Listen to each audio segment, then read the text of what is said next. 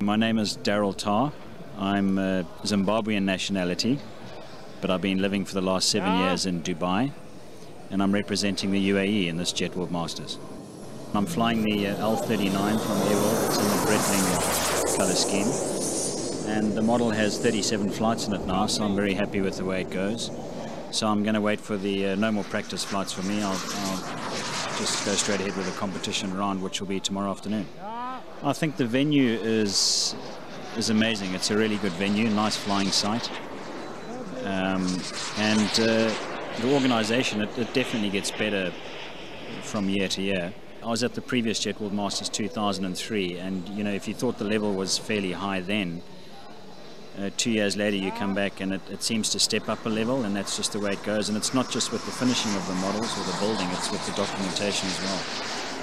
And I'm sure the trend is set, so in 2 years' time there's just going to be a higher level yet again.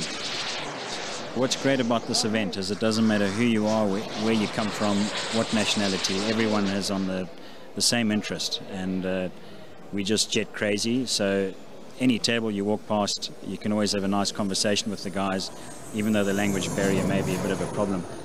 But the camaraderie is amazing. Everyone's out to help each other, and I just hope that it gets bigger and better, and I'm pretty certain it's going to do that.